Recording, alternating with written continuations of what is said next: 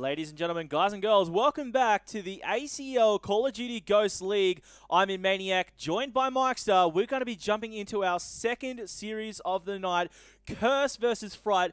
This is going to be a good one. It definitely will be, but I mean, if you look at the overall, sort of stats side of things, I think Curse are just going to be edging to take a quick victory. They're already saying it on Twitter as well, and of course they couldn't attend ACL Sydney, so they're just extra motivated to sort of come out strong here in this first round of this league. Well, look, as one of the best teams in Australia, of course, they did place 5th over in the Call of Duty Championships in the US. You know, they want to make a point. As you did say, they couldn't make ACL Sydney, which is kind of unfortunate. So they want to make a point here by taking out the last Call of Duty Ghosts competition here run by ACL. It's kind of a prestigious title. We also got to keep in mind Fright might give them something to work for here. Of course, consisting of Bundo Blue, Quincy, and Hoju. It's going to be an interesting match. And of course, all those players having relative experience of their own. Of course, you can't really compare it to Call of Duty Championships overseas, but those players have had quite a bit of experience. Just recently being formed this lineup themselves, some of the players that have been teaming for quite a while. Yeah, well, you definitely can't rule them out. We're going to be jumping straight into our first game of this best of five domination on Strike Zone, and we're seeing Dan's getting the nice shots out on Hoju in the background. Team captain Issei taking down Blue as well. So players obviously going down left, right, and center. Dan's getting some nice shots out here. Gets a nice two-piece on Quince and Hoju to take him down. Now securing this B flag. I don't think anyone's going to be able to stop him either. There is a player coming around the corner. As I said, that shot's out and he was taken out. That's going to be Chillian get the nice kill before. Chillian get the nice kill on Bundo. Damage getting the kill on Blue. And Issei taking down Hoju. That was 3 down there for a second for Fright.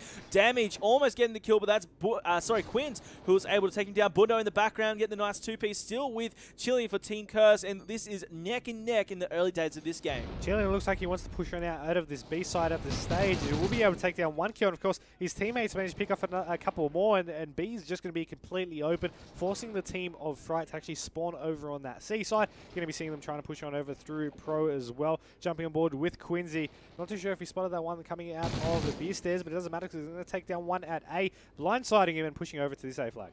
Yeah, and he's in a nice position here. Not too many people around, but as I said that, there was Hoju.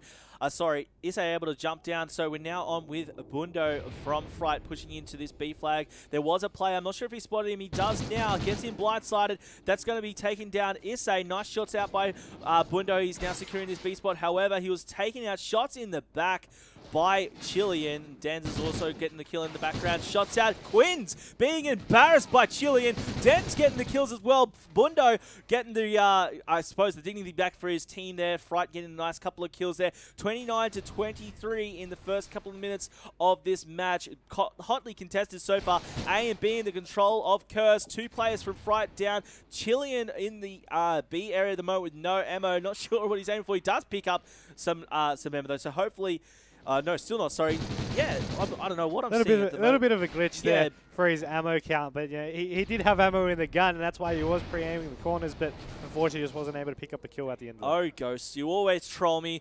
41-29, so we're seeing the guys from Curse walking away with it now. They're trying to make this lead even bigger as they still are in control of A and B, but as you can see on the minimap, look at all of Fright rotating around to A, but this isn't going to matter as we see Dance trying to get this C, and without it being contested, he's going to safely get that as we see most of Fright over on the A flag. They do get that, but with C being taken out by Dance, as I just said, it's not really going to matter. B is wholly contested. We're with damage at the moment from Team Curse. Shots out, does take down Quins. He's going to be seeing the other player around the corner. He's going to take him down. Nice two-piece there from damage. He's going to be going in now to secure this B flag. There is a player who's going to be coming through the back. Is he spotting him? Yes, he does, but no, not quick enough. Blue able to get the kill on damage. Going to be looking over onto toilets as well, and he picks off that kill, taking down Chillian.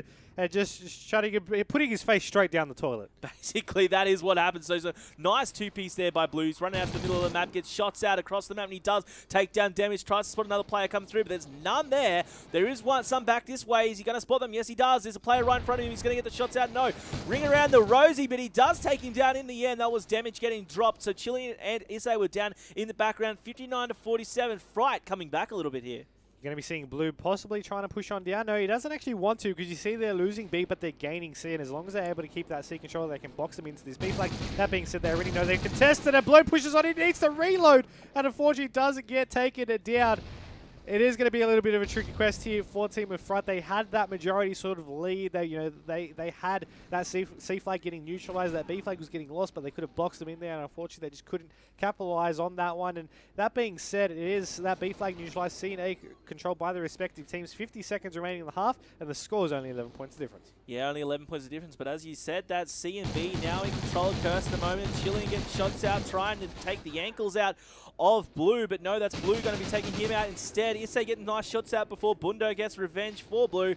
2 down, 3 down for Fright at the moment. 72 to 56 is your scoreline with 30 seconds left in the first half. C and B still in control of Curse. Nice shots out by team captain Issei there. C currently being contested, but it looks like it's going to be in control of Fright as they are all spawning over there. Bad luck to these guys. Not a great start, but look, it's been highly contested so far. 15 seconds left. 81 to 57 is your scoreline. Team of Fright pushing out all over the place. There's a couple of members over on B pushing in there now, but they're going to be cleaned up pretty quickly. Damage and Dens both getting some nice kills there. In the final seconds, it looks like it's going to be 87 to 60 in the first half.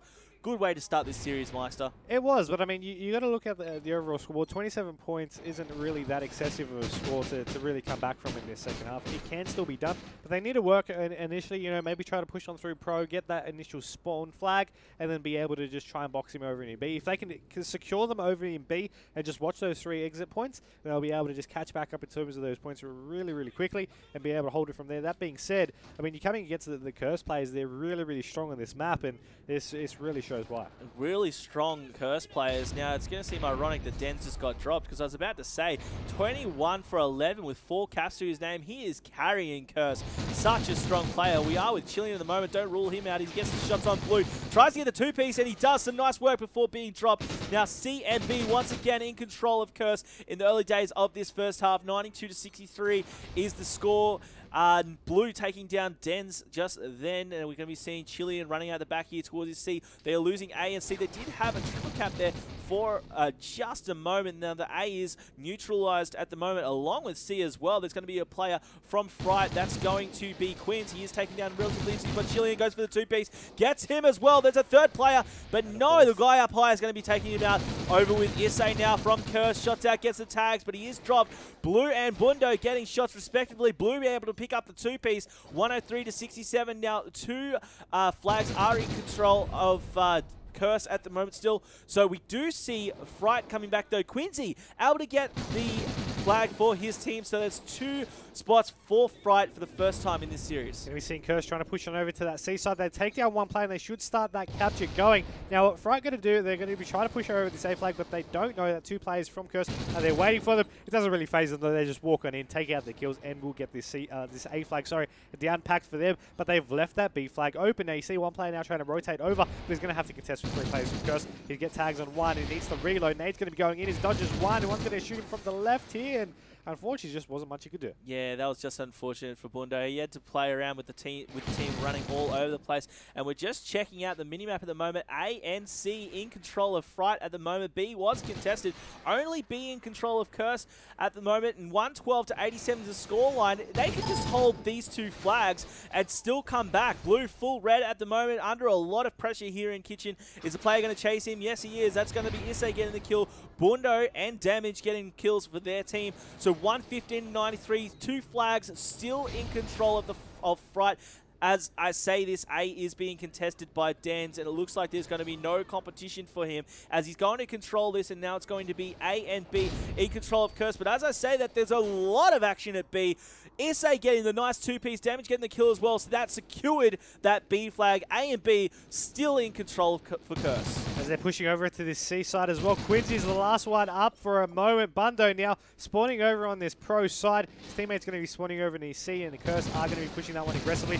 You got Chilean taking down 1. Dens will take down another. Quincy just looking up over to the gangway that player has backed on out of there. One's going to be on the top stairs. He gets taken as well. And you notice the pressure that Curse is just putting on over to that C side. Now you notice Fright tried to do it earlier in B, but they got absolutely destroyed. Wasn't really the best positioning on their half. And Curse, I mean, they might have be losing that A flag, but that scoreline really says otherwise. It really does. And Curse, they looked like they were letting it slip a little bit and letting Fright catch up to them. But look at this, kill after kill after kill. Damage was just lining them up, ducks in a row. We see Fright being consistently dropped there, C being contested at the moment, but Damage, nice nade out, almost gets the shots out, but he was taken down there by Blue. Now we're with Issei from Team Curse. The score is 145 to 106, just under a minute 30 left.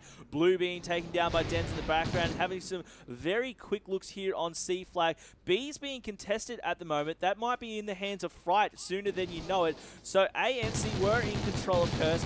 Now it's ANC into each respective team, and it looks like B might be going the way of, I believe it's going to be Curse again. So it is Curse now in control of A and B once again. We're going to be seeing the team of Fright spawning over to C. It's going to be switching things up though now as Curse are putting the hurt on. Of course, with time running out, 50 seconds remaining in the game, 159 to 114 being the scoreline.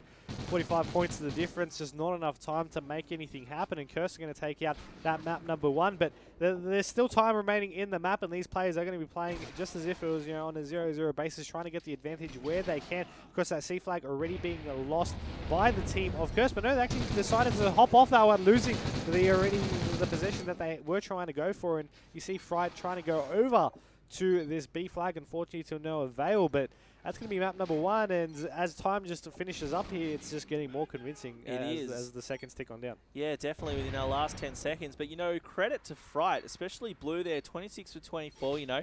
Not the best KD, but certainly a lot of kills. And look at this 2-piece for Chilling. I thought he was about to make it 3, but it wasn't meant to be. As I was saying, though, as we wrap up these final seconds, credit to Fright. They put up a good fight there. 178 to 118, you know, a 60-point gap. There's definitely been worse. But look, it went all Curse's way, and look at Dens dropping the 37 for 19 with 9 caps. That is ridiculous. It really is, and I mean, so close to the 40 bomb right there, and unfortunately just wasn't meant to be. That being said, that's only map number 1 here in the series. You still have another 2 guaranteed maps to be played, with a potential 2 more after that if it goes down to the final moments. S&D up next though, but we already know how strong Curse are on the S&D variant. Curse, of course, they've always been strong at S&D.